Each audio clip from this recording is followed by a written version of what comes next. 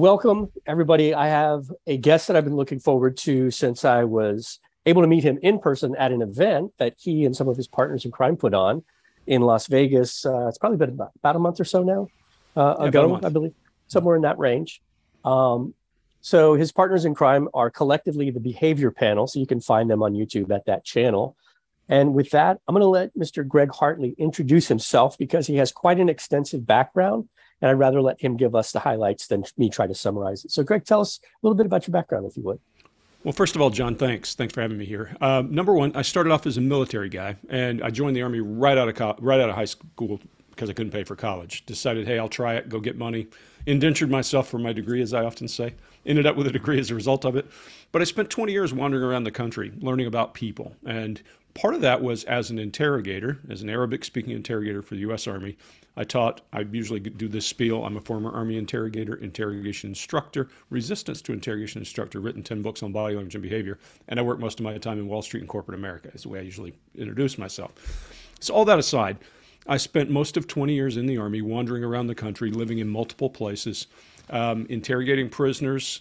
I was in Arlington Cemetery for 2 years, standing there, great honor. But about year number 2, you're standing there going, I think I need a different job from this.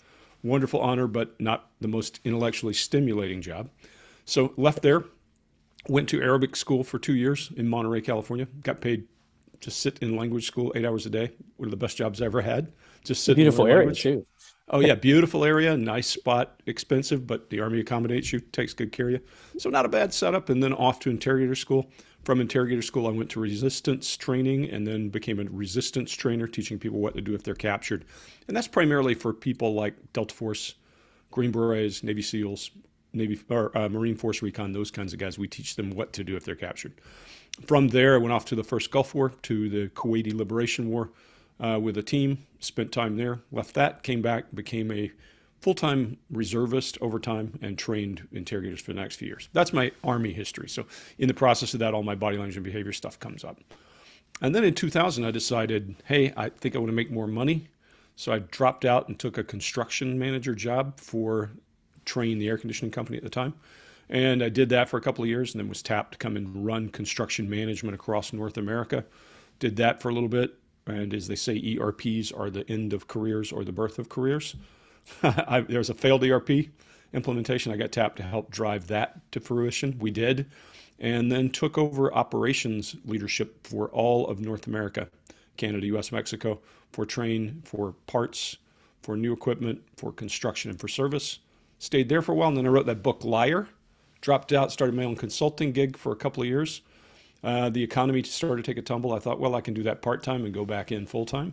And I became a director of service operations for Trane, and then ran a lot of other things for them as a special projects leader when Ingersoll Rand bought us out, often tied into productivity. And so your audience and numbers I get very much because I spent most of my life there.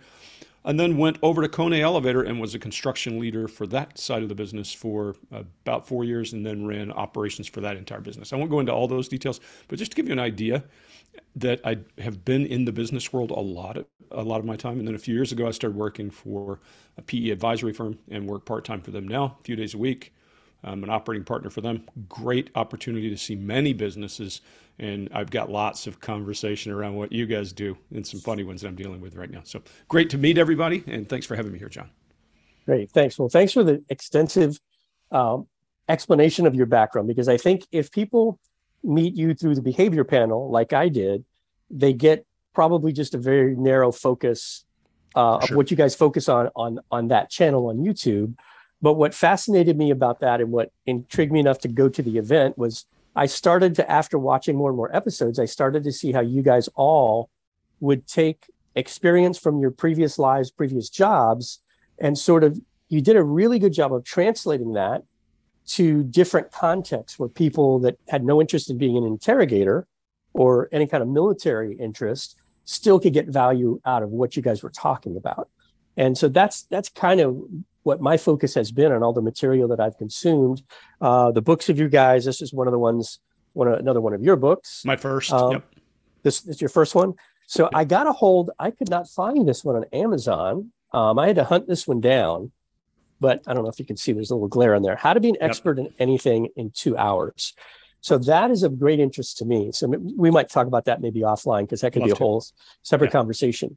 But the audience that I work with and that most likely will be tuning into this are primarily accounting and finance professionals, right? So for those of you who are not accounting and finance professionals, don't have a military background, you said a few things that I wanted to make sure that we clarified for some folks, because we have a habit of falling into acronyms and lingo. You mentioned you went over in the first Iraq War with a team. You mean the Special Forces team? Yeah. So I was lucky. I was working at the resistance school and actually had to volunteer because we were exempt from deployment. And I'm not that guy.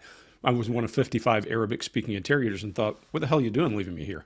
Yeah. So I kept going and going until they brought me over. And I started off with it back at a headquarters, and the guy who was the group commander, group being like a brigade, guy in charge of an entire group, 5th Special Forces group, said to me, just keep moving forward as far as you want to go. And when you're done, just say, hey, I'll stop here. And I just kept saying, I want to move forward. So I ended up with an ODA, an Operational Detachment Alpha, what we call an A team, for part of the war, and then for after the war on the ground for several weeks. So yeah, an A team, Green Beret team. Yeah. So for all you accountants out there, I'm sure when he said ERP, you know exactly what he's talking about. For those of you who are not in accounting, enterprise resource planning, it's a big software package that's most of the time purports to kind of handle all of the software for the whole company, right? For the whole enterprise. And in my experience, I have this opinion of everything that are like combos. They tend to be not the best in any area because they're trying to be pretty good at a lot of different things, which is very difficult to do. And then you mentioned a PE advisory firm, so private equity for the non-finance and accounting folks out there. Go ahead, you were going to say something? Yeah, no, I was going to say, actually, the first thing that I was deploying that failed, and I got asked to help, was not an ERP. It was an EIA, to be technical. It was more of a best of breed cobbled together, which is harder to do, but once it's together, much more effective. I agree with you. SAP and those large Oracle, those large players are all things to all people. This was a best of breed approach. Brilliant when it was finished, but my God, it took a lot to get it in. Yeah, back in the mid 90s, a buddy of mine that I used to work with we wanted to break off and do consulting in PeopleSoft implementations. And we realized to get PeopleSoft certified, you had to have a certain number of hours doing implementations. And the only way you could do that is working for someone else. It was like this chicken and egg thing. So we figured have to go to work for somebody else and ended up not going down that road. But you had mentioned Monterey and you said you were in the Army. So I'm assuming that was at Fort Ord. Well, the Presidio is actually a separate division. Okay. And I think the leadership was seated in Ord before Ord went away. And I had horses at the time. I kept my horses over there. But yeah, I was in the Presidio of Monterey. It's actually on the peninsula out in the middle of, some of the real estate there, if they sold it, they could settle part of the deficit right now because it's the best view in the city. Yeah. It's the best view in the city, too. Yeah, Fort Ord was my dad's last duty station in the U.S. before he retired. So what year? I was... let's see, I would have been in like 4th, 5th grade. Okay. Yeah. So late 70s, mid to late 70s, I guess. I was there late 80s and Fort Ord was still open, but they closed Ord not long after. Yeah. Yep. So we have a little bit of your background. I want to kind of rewind a little bit and get a little bit of a picture. So I like frameworks. I know you guys do also. That's one of the other things that being that accounting background, we like structure and those types of things. So one of the acronyms that I use when I talk about communication is CLEAR, and the C in CLEAR is context. So I like to get a little bit of context on whoever it is that we're talking to. Tell me a little bit about how big was the town that you grew up in? So I grew up in a town, now I think it's around 200,000 people, partnered with a place across the river. If you've ever been to Fort Benning, that's my hometown. And if you were there, right across the river is another small town of about 65,000. So not a small town. But they always would refer to it as the world's largest country town. Just kind of backward little. And so all the people and none of the benefit, right? And so for contrast, how big is the city or town that you live in now? Well, I live on the edge of Atlanta. So take Atlanta, for example, 10.5 million people in Georgia, and I think 7 million of that's in the metro area. So big sprawling mess, lots of advantage, lots of disadvantage to it. So, yeah. So what would you say is the biggest difference in those two types of areas? It's a smaller, not small town, but smaller to a pretty big city. Well, there are two things. I grew up in a town that was primarily a military base with lots of other little ancillary businesses. So I was saying this to a person I met a few days ago who is from 20 minutes from me and has a really heavy Southern accent. He said, I understand why you don't have it. You grew up near a military base. All my Well, friends were the children of people who had been all over the world. You're a military guy yourself, you know. so, So, for example, one of my best friends in high school was just here this weekend. Japanese mother, Italian father, Korean friends, German friends, lots of people who came over, and lots of war brides after World War II. So the whole culture is very different there than even Atlanta. Atlanta's pockets of that, or the Atlanta metro area, there are pockets of that, but it's not as multicultural unless you go in and seek it out. Whereas when I was in high school, I was going to school with people from lots of different cultures, and it changed the way you think, changed the way you speak, all of those pieces.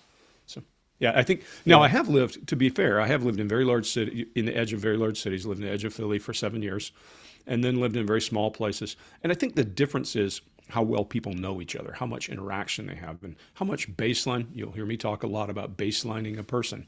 What's their normal behavior, speech patterns, cadence. I usually go in four parts. I talk about vocal and verbal and nonverbal. So vocal being the piece where we're talking about your tone, pitch, and cadence. When we talk about verbal, we're talking about your choice of words. Those are going to be more common, more alike in a very small town because people have speech patterns that have developed there, unless it has a lot of migration, Fort Benning. On the other hand, if you're in a very large group, there may be many pockets of that. I think in New York, and you can go into a neighborhood where there are very specific baselines for the way people talk, how much they use their hands, their choice of words, their cadence, pitch, tone, all of those pieces. So I think it's variable in terms of the way people think, the way people Mhm. talk. And now the internet is changing everything. It's a beautiful thing. Yeah, this has been a blessing and a curse, I think. For sure. For sure. I agree Um, with you. and so one of the questions that I get a few questions all the time that I think might be right up your alley to maybe share some of your knowledge and experience. So one of them is something you just touched on. When we're in the virtual world, you talk a lot about body language and reading behavior. And one of the biggest challenges I see, especially when we're doing virtual training, is a lot of Mhm. times people won't turn their cameras on. And so Mhm. you can't even if you're trying to be very diligent and, kind of trying to pay attention to everyone, you kind of lose that. So I'm wondering if you have any tips or things that maybe just have worked for you if you're in like group virtual meetings that might be helpful. Yeah, I think the biggest thing is you need to talk to individuals. If you ever notice, when we're doing the behavior panel, we intentionally say you, not you all, not everyone. We are talking to the person. It's the same thing as Yes. standing in front of a very large audience, though. If you're standing in front of 100 to 500 people and you can't engage the individual by paying attention to every person at a different time, you'll lose them. And I think sometimes having activities, especially if you're the leader, having activities that force people to interact is good because it means that they'll be on their toes and paying attention. Years ago, when I was rolling out a system, we had this two-way camera stuff. I was working for Train, and we had this guy named, we call him Trainer Dave, and he was a great financial trainer and systems trainer. And he would come on and he would say, okay, I can't hear you think, so I need to see your heads nod like dogs in the window. And that became kind of his trademark, dogs in the window. So you think of that, Okay. they talk about little dog on the dash in the window. So if you think of that, finding your own way of branding, your own way of connecting so that people feel connected and project that back to you and you can see it from them one way or another. That's probably Okay. the most That's powerful great. one. So one of the other things that I think I get a lot of questions on, and it's still probably one of my biggest areas for improvement is listening skills. Even just now, just being totally transparent, as you were talking, I had thoughts running through my head about a Sure. next question, maybe a next question, right? And I find that when I started learning on trying to be a better listener, it was way harder than I realized it would be. As an interrogator for all those years, what are some of the things that you learn that are like tactical, practical skills to actually become a better listener? Well, I think the first one is our intellectual curiosity has to be the number one thing driving us. You met Jim Pyle recently. I say Jim has the Mhm. curiosity of a 5-year-old, and he's much older than that. I've known Jim for 40 years. And so when you think through how people are speaking, once you learn that what matters is pitch, tone, and cadence in their nonverbals or in their vocals, then you're listening for stress and strain. When we interrogate prisoners, we are after information and we have something we want to know. Now, we don't project. In criminal investigation, we're trying to get to the bottom of a confession or maybe just get information. But in intelligence interrogation, we're trying to discover what we don't know. And we have a list of things we want to know. And if we're not careful, those are the questions we'll ask, even though the person brings up another topic. The way a person stresses something with their voice, you hear pitch change, you hear a tone change, you hear a cadence change, is the most powerful thing you can learn. That series of things are the most important things you can learn about listening, because a person doesn't arbitrarily change tones. It means something. Something's changed in their head. Their pitch doesn't change unless they're trying to make a point or their body is overruling their brain and their fight or flight is kicking in, and that drying of the vocal cords causes that. You can hear that vocal fry when I force my voice. So listening for that, make it a game. I always tell people, when you're looking out, when you're trying to learn anything about body language and behavior, make it a game. The first thing you should do is pick one of those topics and start trying to spot it. And you don't have to do it with people you're talking to today. Turn on the news and jot down notes and identify those things so that it becomes a game for you. And after a while, it's not a game anymore. It just jumps off the plate. So your active listening is instinctive then rather than intentional, if that makes sense. Yeah, it makes a lot of sense. When I talked to Jim, he emphasized curiosity as well. And he turned me on to that Brian Grazer book, A Curious Mind, which I probably read 2 chapters without, I didn't want to put it down. I was literally on my elliptical going, I'll just do another 10 minutes because I just didn't want to stop reading the book. He talked so much about curiosity. And he talked about making it a game as well. And it reminded me, I had done it accidentally because I think I've heard you guys say that multiple times before. I was at the grocery store and I used an elicitation statement without even thinking about it. I just said something about the way that you cashier, all of you guys here, you check people out so fast, you must get a lot of training. And he started volunteering stuff about their training program and the fact that they time them and blah, blah, blah. And I walked out and I thought, oh, wait, I didn't even realize I was doing that.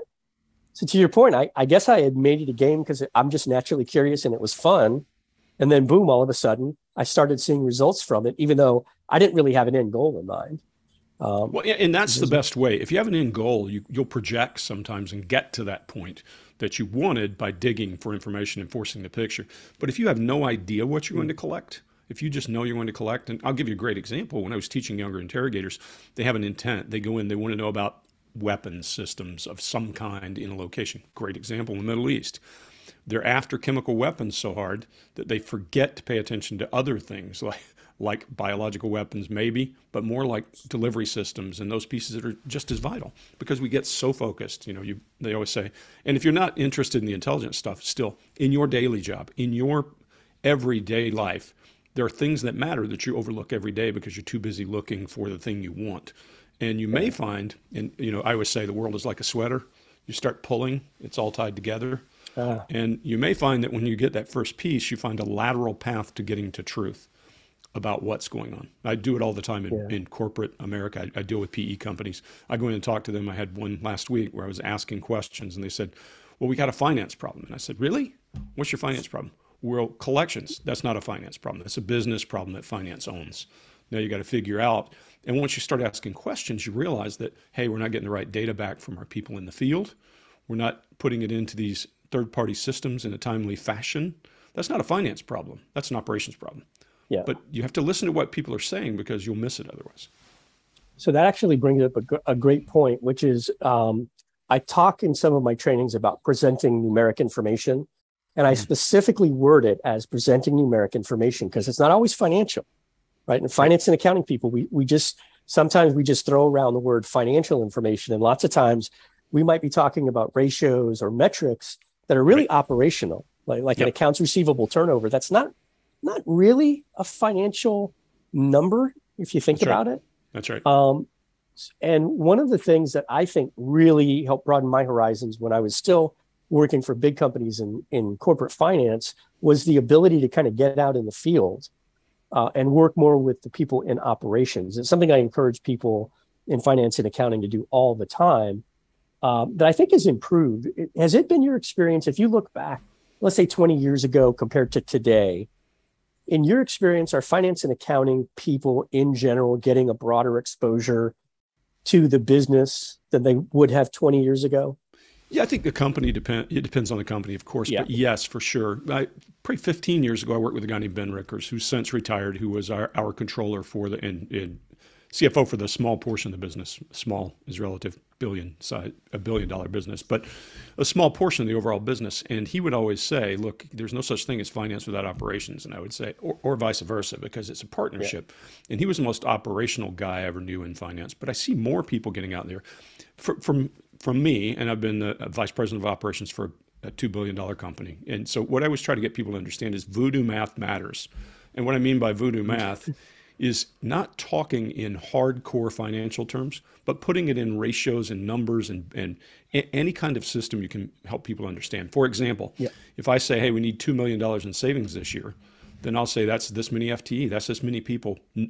We take out that many people. That's not savings, but it gets the point across that we need to find that much work that people are doing that's stupid to fix the problem. So, for example, I'll often talk about 2,000 labor hours a year. If I'm going to get $2 million, is $1,000. And we're paying them $100. That's 10 folks gone. So we look at those numbers pretty quickly, and think about how do we better make it work. And if you can talk to people in the field in terms they understand, like labor hours, applied time, those kinds of things, their heads will get it and they'll anchor it much better. Because the formulaic things we think about from a finance point of view don't land with most operations people. They don't understand it the same way. So you said something that jumped out at me, which maybe the accountants will get this, but you said 2,000 hours. Yeah. So 20 years ago, when I was the guy actually creating the budgets, we always used 2,080 hours as a standard work year. So have we just trimmed back the number of hours per year that most people are working, or were you just rounding for simplicity? Yeah, I'm just rounding. Yeah, 2,080 is the standard number, but if we think about it, that 80 hours of that are paid for nothing. Usually it's 2 weeks of vacation, so there's no productivity gain there. But if I can figure a way, a great example, when I worked for Train, long before these things came out, in 2007, I deployed a paperless system for service techs. Pretty quickly, you have to figure out a math formula for how that's going to work. Well, how do you do that? And I called it voodoo math then even. And I would say, look, if I can take the total number of techs I have times the base labor we're paying them, and I can reduce X number of minutes per day of waste. And these guys they were printing off things in their vehicle, having it signed, and going home and faxing it back. Spending 40 minutes a day of non-productive. That's waste. That is just waste by anybody's standard. If I could do that, I can take $7 million out of the budget, out of the spend that we're putting into this business every day. And I can pay for a lot of junk with $7 million. And sure enough, what we did was, before there were smartphones, they had this thing called the Motorola, we called it the Brick. It was a Motorola system. And we put everything into that system, and we pushed all that data back into a database, back into the ERP. And we ran AI against it so we could start long before there was real AI. We were the redneck AI version. It was nothing more than a database. It was looking for trends by model and serial number. And when you can explain to somebody, here's $7 million in waste lying around, I can go get this, but you have to explain it to them in a way they understand. And I came up with minutes. The problem and the danger with using voodoo math is the next thing you know, people who don't understand what you're doing are using it as if it's gospel. So they're like, well, I can save 12 minutes here. I don't think you understand what we're trying to do there. But using numbers in a way that are meaningful to people is the same thing as when you're interrogating someone and you're talking to them in their language, and you shift gears and start speaking like they speak, rather than way up here somewhere or way down there somewhere, trying to get as close to the way they speak as you can. In my world, in body language and behavior, we would call that mirroring. How do I speak more like you? Pitch, tone, and cadence, choice of words, and everything. Right. Yeah, you said something there that reminded me of how people sometimes fall into using like assessments, right? The gospel, you said something, people take it as gospel, right? Somebody takes a DISC assessment, and we have this big meeting, and everybody reviews their DISC styles, and we talk about it and how we can use it and all this. And then all of a sudden down the road, people start falling into stereotyping. Oh, that guy's a D. He's so strong-willed and blah, blah, blah. And then they sort of project all the stereotypical characteristics onto them. So that I think a lot of these things, there's a big difference between generalizations and stereotypes, right? I look at generalizations as super helpful as a starting point to start understanding people, but then you got to look at every single person as an individual, and how much of that group set of characteristics actually is true of that particular person.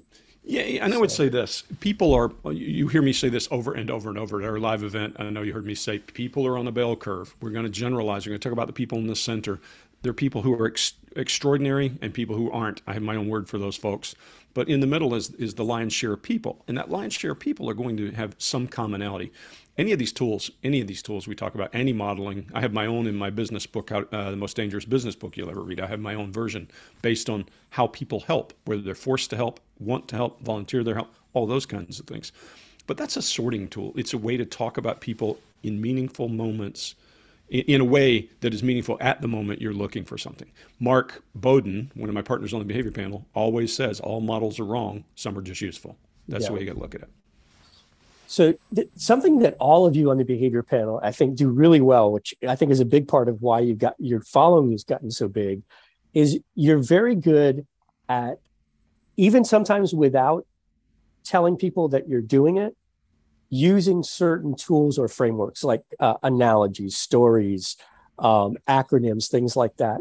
Are those things that you just kind of learned on the job along the way, or did you get any kind of formal training in any of those, like storytelling and any of that stuff, or was that more just experiential? I think it's more just along the way. We learn in different ways. Each of us has our own style. Like, for example, Mark was an actor. Scott was a music guy. He was in music production. Chase just left the military, and I've been in a little bit of everywhere. So we bring a different angle, and the storytelling and all of those pieces. We do have models. You heard me talk about read, foremind, review, evaluate, analyze, and decide. Mm-hmm. Mark has scan. Scott has his own. Each of us have our own models and acronyms to make things easier. And I'm the first guy to tell you, I quote an old friend who was my last active Army boss. In the intel business, we're kind of the redheaded stepchildren of intelligence. We don't have equipment. All we need is a sandy beach and a sharp stick to be able to do our job. We need to ask questions or write down what you say. That's it. So what we need the ability to do is to make it portable, because I'll talk a lot about stress brain and cat brain or whatever you want to call it. When you're under so much stress you can't think, I needed to teach people in a way that they could remember. And when I was a trainer, if you can't give people a set of mnemonic devices or acronyms or something, it doesn't stick with them. They have to think. If they're thinking academically when they're standing face to face with the enemy, quite literally, it's hard. So I came up with things like, gesture, illustrator, regulator, adapter, barrier, so that it sticks in people's head. Yeah, Necessity. I think accounting and finance folks, especially, we're lovers of frameworks and structures. And I know in my accounting education, that was a big deal, especially when we were studying for any kind of exam, much less a CPA exam. So I think that's something that finance and accounting folks are probably used to quite a bit. I was just curious, when I talk about storytelling to that crowd, it seems to be kind of a new concept to them in the context of work. Right. So I even have had to have conversations sometimes with their training folks, almost to sell them on the idea that storytelling actually is super useful, would really benefit these teams. And then, once they finally dig into it, obviously they see more value in it. I'm curious, it sounded like when you were talking about deciding to go into the military, it doesn't sound like that was something that you weren't like the kid. Like I hear a lot of these former Special Forces or Navy SEAL guys, like, when I was 5 years old, I saw Charlie Sheen on TV in a movie or whatever. And ever since then, I wanted to be that. What did you want to be when you were a kid? Well, it's funny that you say that, because I would have loved to have been a fighter pilot. Would have been my number one thing, not because I'd watched movies about it, but because it looked like really cool, really fun stuff. But you have to have money to pay for college and all that, and I was very practical in that. In terms of, was I ever really into the military? Sure. I mean, I joined ROTC when I was 14. Played Army all the time. My summer camps were shooting, like, you could go to Fort Benning. I always laugh about this. I was on a shooting team at 14 shooting at school. We had a rifle range downstairs, and then go to Fort Benning in the summer, and we fired M60 machine guns and all that. So I was hooked on that part of it for sure. I just wanted to be an officer because I knew that was a step out of where I was. And my family was pretty poor and, hardworking people all their lives. And I wanted a lever to get to the next step. So being an officer would have been that. That didn't work out, so I joined the Army. The funny part is I joined the Army, came back out. I started college, and I thought, I'll go to engineering or accounting or something because I have a good numbers brain. Started, gave it a shot, hated college, went right back in the Army, and spent the next X number of years and finished my degree there, and it ended up with high concentrations in language and psychology because of what I do. And honestly, I could not have chosen better. I still am good with numbers, and I always say, you've heard me talk about pile. I say the same thing about all of us. We're just pearls that keep laying down layers. My first job in the Army, I was 18 years old. I walk in and I was working in a processing center, and there was a young captain there who was trying to stand in front of a crowd and present this form. And he said, "You're pretty gregarious. Why don't you try this?" And I walked in front of like 500 people, did my thing, walked off stage, and he said, "That's your job. From now on, that's your job." So that gave me that skill set.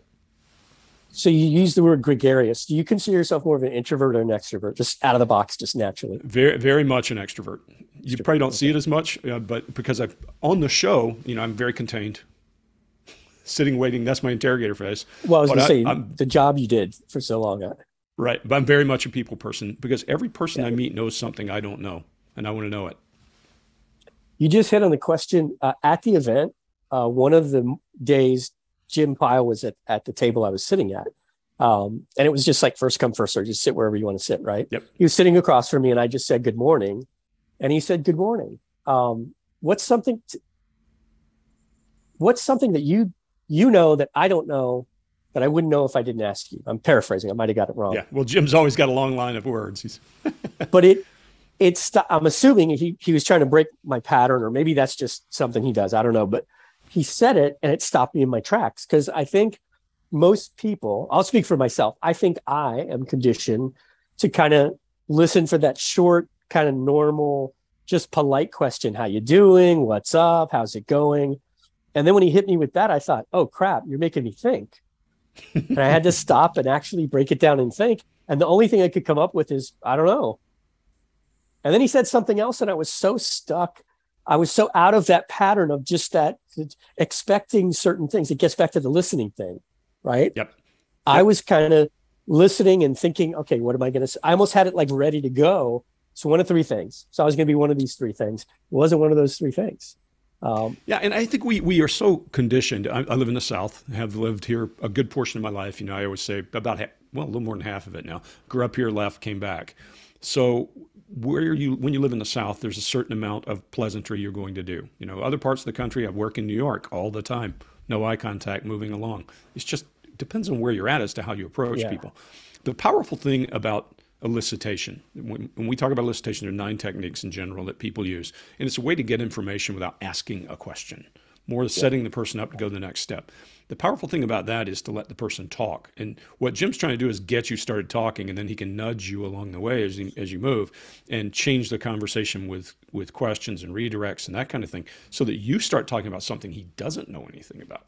And that's the power. That's the power in what we do collectively that we call intelligence gathering, whether the human skills from interrogation and from elicitation and from all the other things that we picked up. Yeah, you reminded me of Jim. Jim emphasized his use of "what else," and I was thinking about that. You were saying something earlier that reminded me of that too. Is that waiting to get the whole breadth of information at a high level before you start diving down into the details? That sort of was kind of my summary of that takeaway. They give you one answer. Don't start drilling deep on that one thing until you find out a little bit more about the bigger picture. So John, there are 2 schools of thought. When it comes to interrogation, for example, or intelligence collection, which is really, guys, interrogation has an ugly name in any business you go to, any world you go to. In those languages, in Arabic, the word is not a bad word. It means truth getter, but it has such an ugly connotation because of what people have done in the past. But what we're really after is how much information can I gather in a short period of time in a way that is meaningful and truthful. That really is what we're after. And that's useful in everyday life. But when you're talking about interrogators, there are 2 schools of thought. One that's methodical and will go down the rabbit hole and come back up, and go down the rabbit hole and come back up. And the other's the Columbo mode. Most of us are big Columbo fans. Scatter, scatter, scatter, scatter, scatter, scatter. And always thinking about that scatter as a spider web. And how do I weave this back to that with other questions later? So you gotta be on the ball to use that method, but it's the most powerful method. Yeah. Just one more thing. Yeah, exactly. Columbo. Exactly. One more question. So on elicitation, how talk a little bit, if you would, about how you would use elicitation in a business context. Like say I'm working in a planning department, right? And I work on budgets all day.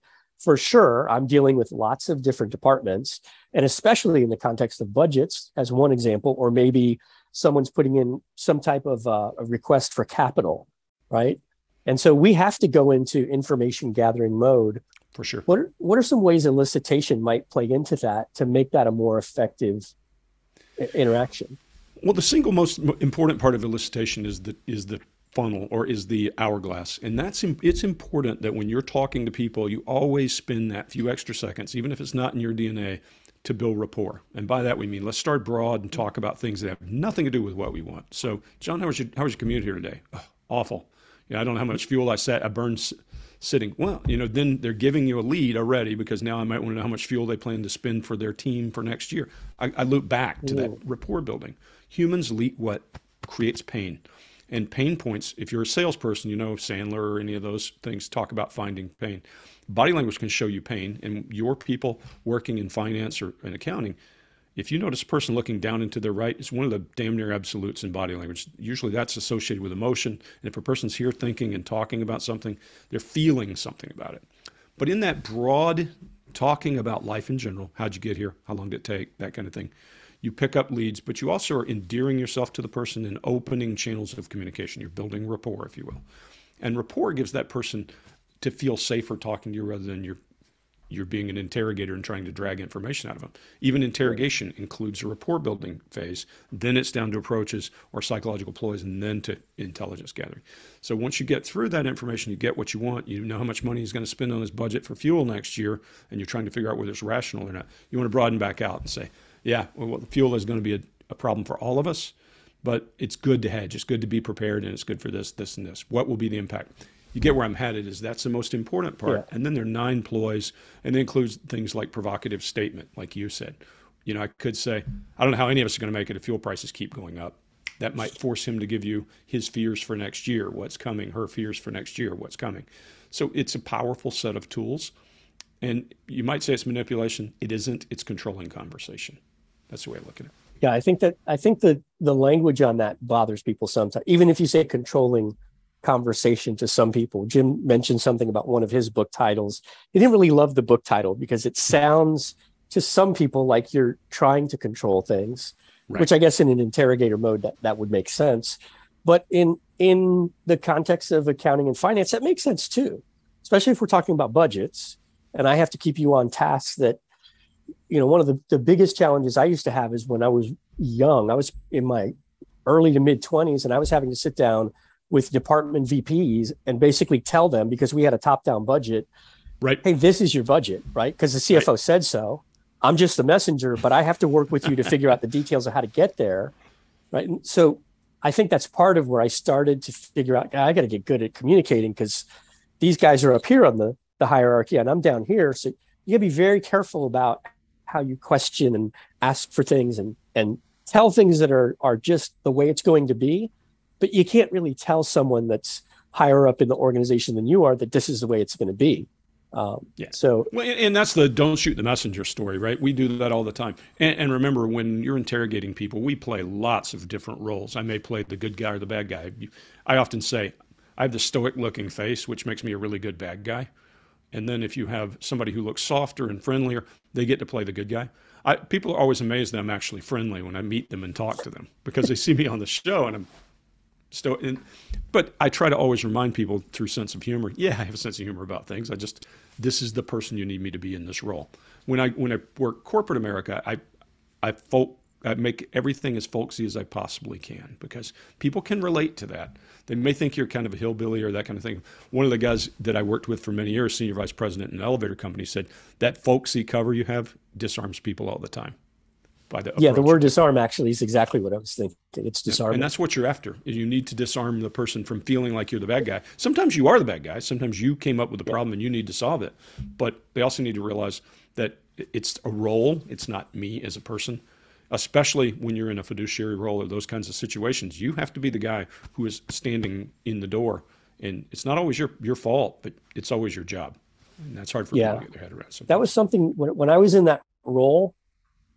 When I got a little better at it, it made me feel good when someone who didn't get a project approved still was like, "Hey, man, I appreciate your help. I know you did your best to present it, and you were trying to help us out and everything." Which I wasn't really trying to help them as much as I was trying to be Switzerland on the whole thing, right? Like, right, yeah, I don't really have a dog in the fight. Kind of like you guys say, when you're breaking down the videos, we don't care, right? If they're guilty, if they're innocent, we're just telling you what we see. Look, I say this often on the show, but I taught all lettered agencies and Gitmo shift leaders and all that over the years, and taught them about interrogation, advanced interrogation psychology and that kind of thing, and body language and behavior. And I'd always say, if you can't understand the genius of something that criminal did, I used 9/11, for example, while aberrant and a horrific thing, if you can't understand the genius and what they carried out, you can't talk to the guy. So you have to be able to understand where they're coming from when they're pitching the project, even if you don't agree with it. And we are the same way. If you heard us talk about Bundy and those guys, typically we're the same way with all those guys. He's a defective toy. Something's wrong. Boom, boom, boom. And on the other hand, a lot of these people, we don't know whether they're telling the truth or not. We are better if we control a conversation. We're much better than average at getting the truth. If we don't control the conversation, we're about 60%, and you're about 50. That's the interesting piece. Body language is not magical. Yeah. All the tools together are powerful. Yeah.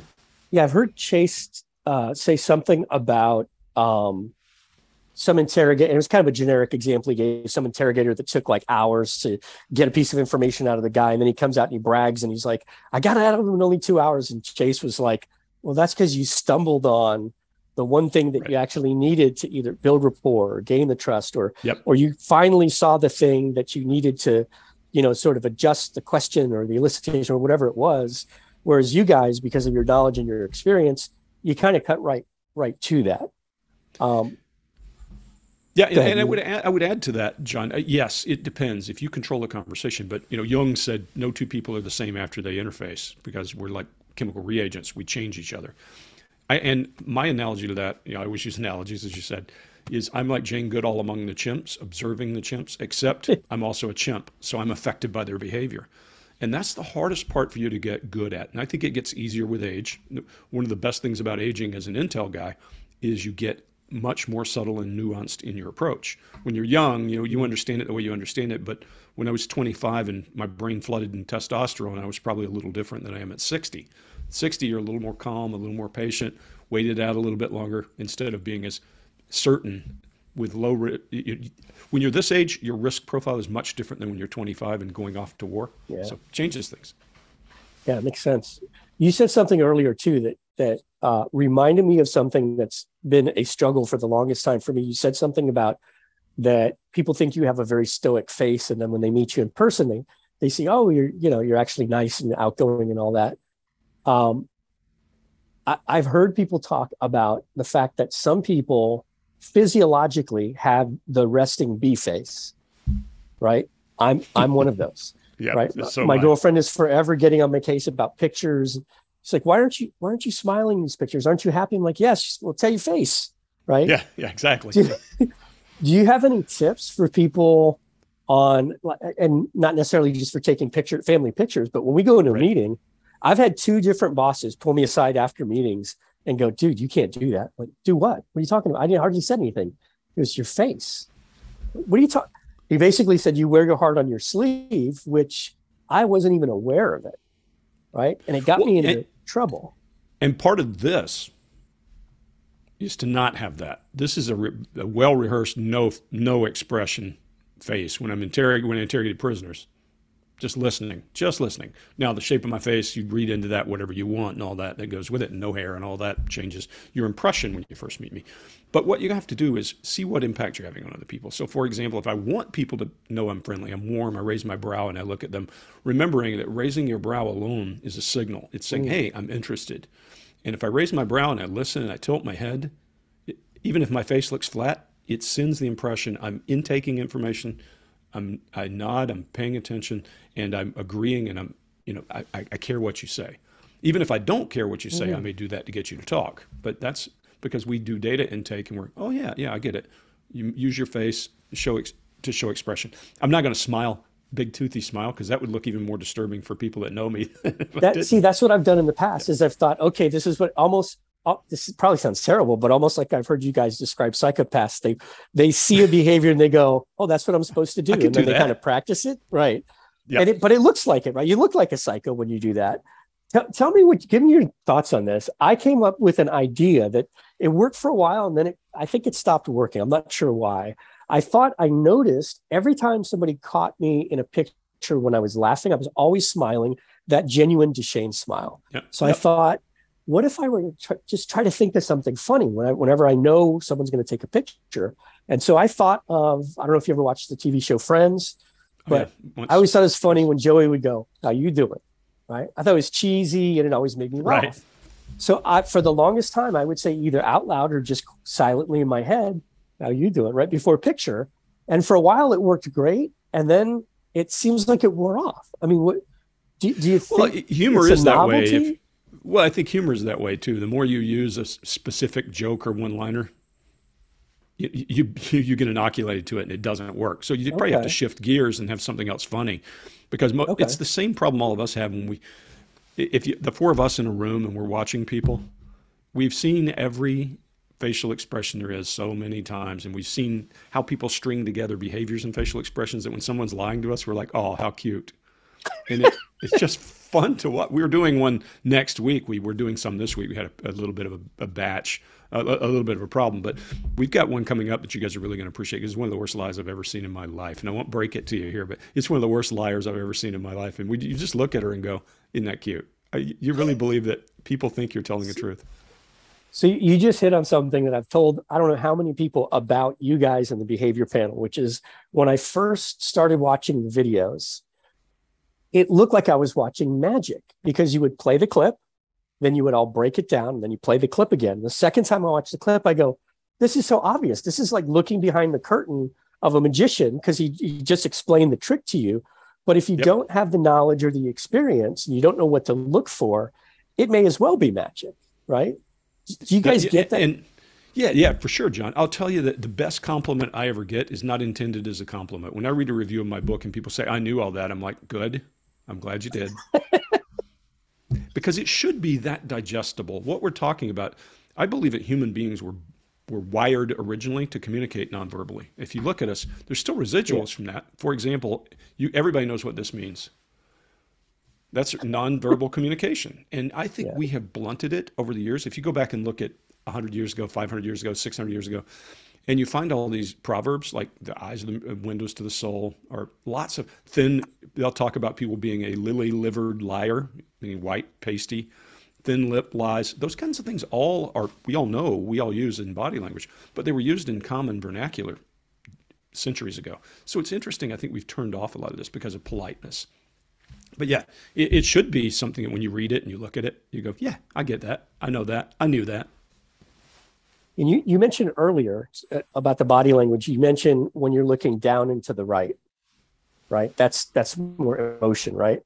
Yeah, almost always. Yeah, there are exceptions, and we have to baseline. But yeah, usually. And if you don't believe that, just for a minute, stop and think about. I'm going to ask you to think about something negative, so just beware. Think about the last funeral you went to, and watch your own eyes. They'll drift down into your right as you think about that person. And it does on positive things as well, but negative things are so strong in humans that it's easy for you to draw that up. So when I watched back some of the videos that I've created myself, I typically kind of like this conversation. I mean, I've got some note cards to take notes, but I don't have an outline or a bunch of questions that are scripted. And so I noticed when I was editing some of my own videos, I noticed my eyes kept going up and to the right. Is that like creating? So what, there's Myers-Briggs, NLP years ago came up with this thing around eye movement and said, "Hey, here's what this means and here's what that means." I don't think any of it is hard coded like that so that everybody looks this way. What you have to do is ask questions. So for example, I'll give you one, John, and you can answer this question and let your eyes do what they do. And all of you listen to this and try it yourself. What's the fifth word of the Star-Spangled Banner?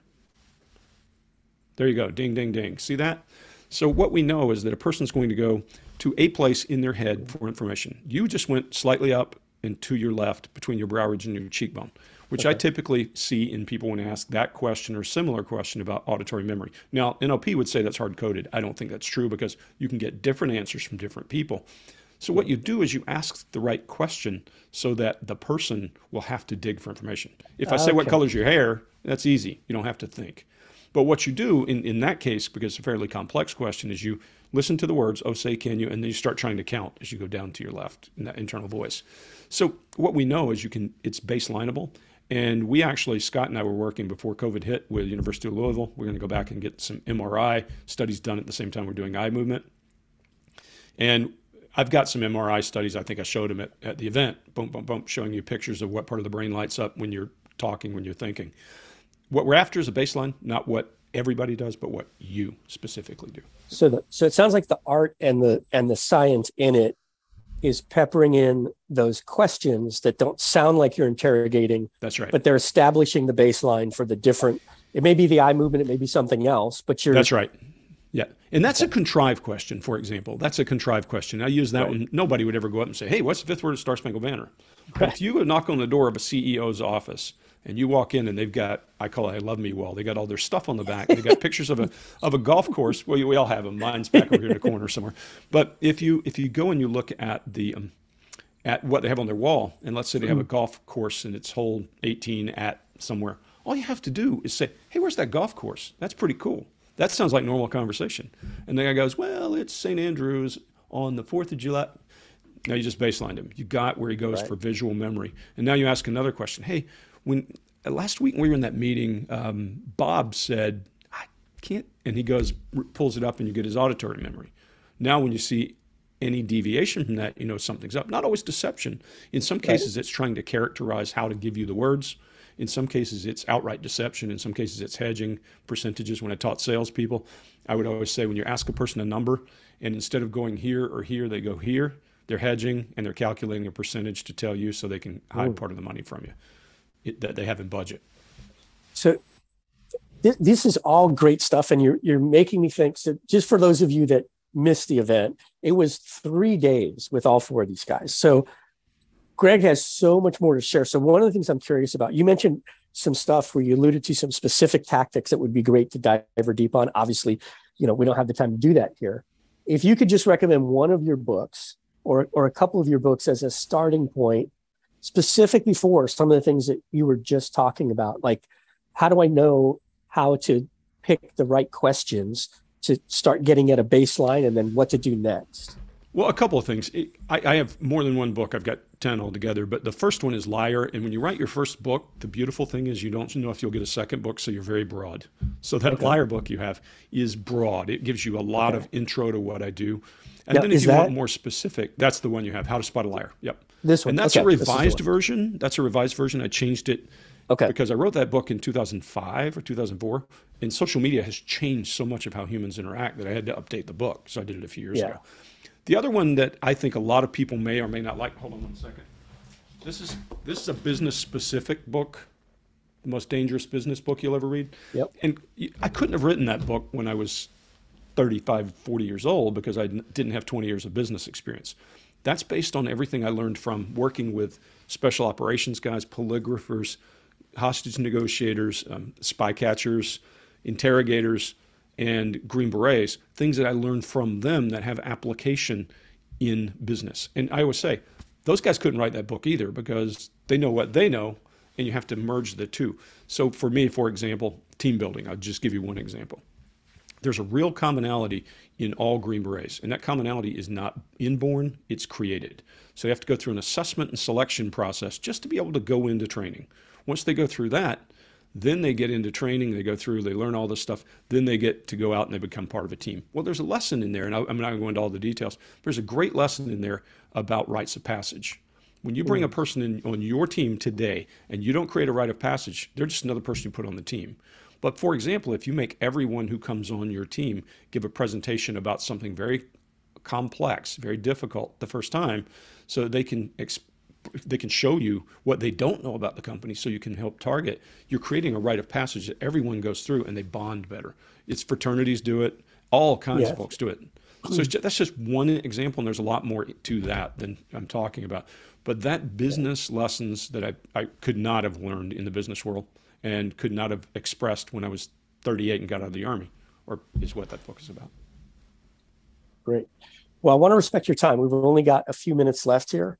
And I wanted to ask you a couple of questions that are they're not exactly about communication skills or anything specific to accountants, but I think it's always good to find out a little bit sort of outside the box about guests when we have them on. So if I were to come, you're just outside of Atlanta, you said? Correct. So if I were to come to your town and we were to go out to dinner, and you wanted to take me someplace where that's the only place I'm going to find whatever that thing is they're known for that's like the best, where would we go? Interesting. Because I live on the outskirts, of course. That's a difficult one in terms of where would I take you for food. I would probably take you somewhere into Madison, Georgia. There's a little place there. That's miles from my house, but a small place there that is an older place, and the food's good in general. I wouldn't say there's a specific thing. If you're asking me where to take you that would be unique, I would say if you were to go to Columbus, Georgia, it's barbecue. And barbecue is a southern thing, very southern thing. If you've never been to barbecue places, everyone is different. Everyone has a secret spice. And there are a couple in that town that are fantastic. That's my original hometown. Yes, but barbecue is a big thing here. I live just outside of Charlotte. So we have the wars between North Carolina and South Carolina. It took me a while to understand even that barbecue was a very specific thing. It's not putting meat on a grill. It's that's not the grilling. grill. Yes, that's the grilling. Grill, yeah. That's very different. Yeah, exactly. Well, now that's. I just talked to somebody last week who said, I don't understand why I did not appeal to a jury very well. And she was an expert witness. And she said, I went down there and I was talking to them and I said, you all. And I said, ding, failure number one. You're in South Georgia. You don't say you all. That sounds like you're trying. Y'all. So, but barbecue in that area, and the main reason I would say go is not because of the food specifically, because it can be very close from restaurant to restaurant, but every place has nuance. There's a place there called Countries that's been there for 50 years. Great little place, lots of nuance, bluegrass music, all that kind of thing. So, yeah, I don't know that I would pick a certain place and say nobody else can do this. So, yeah. What is your take? And I've gotten different answers on this. What is your take on the difference between y'all and all y'all? It's funny. I think it depends on the area you're from. That's what all y'all would not occur where I'm from in Georgia. Now, my parents are from deep South Georgia, deep South. I'm talking getting close to the Florida line. And they would never have imagined saying all y'all. Of course, culture changes things and people move here. They may do it as a joke to say, not y'all, but all y'all, meaning people that everybody, all your friends. Usually that precedes some kind of really direct, harsh comment, though. I was just going to say, that's a distinction I've heard in two different people that I asked. One was, y'all is a smaller group, all y'all is a bigger group. The second answer I got was, if I'm saying all y'all, it's about to get ugly. Yeah, exactly. Yeah, very different message. Yep. Same words. Yep. To your point about culture, context, all that good stuff. Yep. All right, one last question, and then I'll ask you if you can tell us where everybody can find you, your books, and everything else. Sure. If you can give me one question to ask another guest on a future show, what question would you want to ask? What would be a good question? Yeah, what drives you? What's your drive? What's your primary drive in life? Because if you ask me that question, I'd say understanding why people do what they do. That you just hit on one of mine, your primary drive. Yep. Great. Greg, where can we find you? Where can people find? I'm really easy to find at readbodylanguage.com. And if you go there, you'll see everything I'm tied up in, whether it's speaking or consulting or doing things for lawyers. And there's some free stuff out there. You can find free courses that Scott and I put together. You can find the behavior panel. Please find the behavior panel. I think you'll have fun. In my opinion, it's my best hour of the week, most weeks, putting that show together. And then you'll also find some other things that are, you can buy. You can find all my books and everything on the page. What about the course? Body language tactics course. Yeah, you can get links there. So bodylanguagetactics.com is a place that Scott and I put together subscription courses. There's an intro course that you can link to on my page and go there. That's free. It's a few short courses to give you a feel for what we do. We also have the True Crime Workshop. If you're a fan of true crime, which a lot of people are, then this will tell you how to decode. The only thing you'll hate is you'll know who did it very quickly when you're watching the show. So for all of those of you listening and watching, one of the things that I love most about Greg, his material, and all his partners in crime, they're very good at taking all their years of knowledge and experience and making it very simple to understand and giving you ideas on how you can actually apply it to your own life. So it's not just a story that you hear that's just entertainment. It is entertaining, but there's also skills that you can pick up there. So for me, that was my big pull to you guys' content and the reason that I really like following all the stuff that you guys put out. So with that, Greg, thank you very much for your time and very generous with it. Maybe down the road, we could do this again. I could talk to you all day, but want to respect your time as well as our audience. So we're going to go ahead and wrap up and we will see you guys next time.